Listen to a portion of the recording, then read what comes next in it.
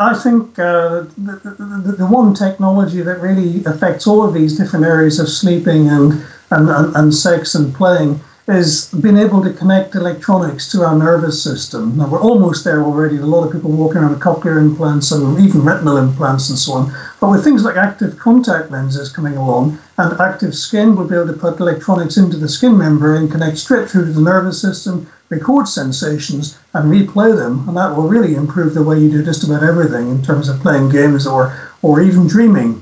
So when you're asleep, you can record your dreams, replay the sensations when you wake up, and if it was a really good dream, you can have a lot of fun with it.